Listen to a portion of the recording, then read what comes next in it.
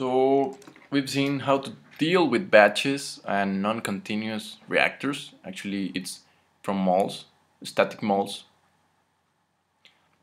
But now what happens with continuous flow reactors, which is the case of CSTR, continuous stir tank reactor, PFR, which is plug flow reactor, and PBR, which is packed bed reactor. How do we account for that conversion? So it's very similar to the one we did in batch, but this time I'm going to do it a little bit slower because now we have an extra unit, which is the per unit time. And if you remember, the flows are essentially moles per time, whereas N of A is just moles. So that's the only difference. Okay, now let's do this. X of A, conversion of A. It's essentially the moles of A per unit time reacted. So let's say moles of A that reacted in, I don't know, 1 minute.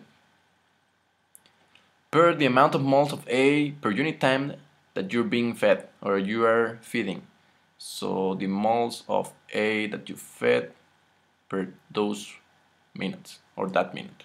Okay, so yeah, once again, let's establish F of A, or flux or flow of A. It's moles of A at the outlet per unit time or at the ending. So if I got this reactor, let's say F of A will be this number here. Now F of A0 is the moles of A at the inlet per unit time. So let's say this is F of A0 or initial, which is mole of A per unit time. This is also same mole of A per unit time. Okay. Now I need to get this quantity. How do I get the moles of A being reacted per unit time?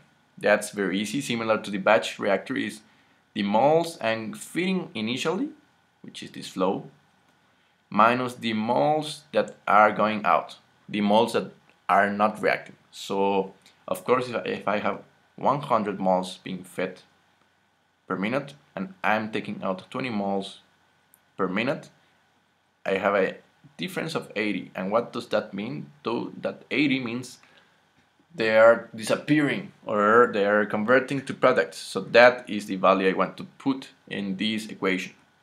Now, moles of A fed per unit time, it's easy.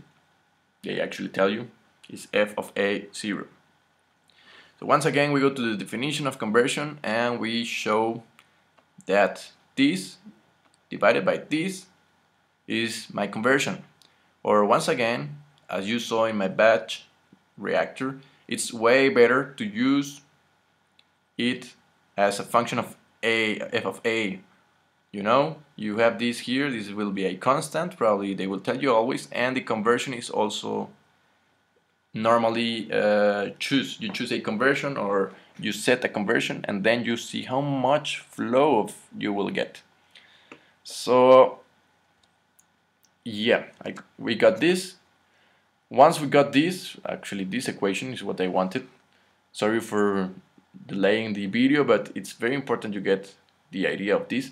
Now let's apply these concepts and equations to our existing design equations. Hopefully you know what I'm talking about and hopefully you know what those letters mean, because if you don't know what's that, please go back on the playlist because you really need to know in order to continue.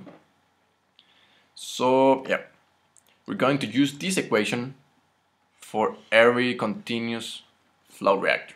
And in the next video we're going to see the continuous stir tank reactor. And yeah, essentially just to substitute this formula, but yeah, better tell you that in the next video.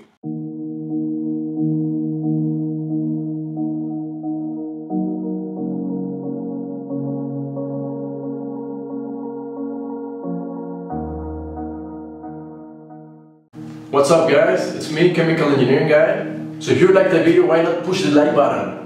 It really helps me to know if you're liking the videos or if I should be changing something or I should be adding something, taking out content, whatever. Also, sharing is caring. So if you got any kind of friends, teachers, colleagues or whatever kind of person that might be interested in this type of content, why not share it? Sharing helps our community to grow faster in members and in content. If you want to keep track of my activity, videos, uploads, experiments, playlists, whatever content I'm getting on YouTube, be sure to click the subscribe button. Subscribing to the channel is totally free, guys. My dream is to create an online academy of chemical engineering, where everyone can access it in the world. Imagine a place in which the student, the teacher, and the engineer get the best of each other.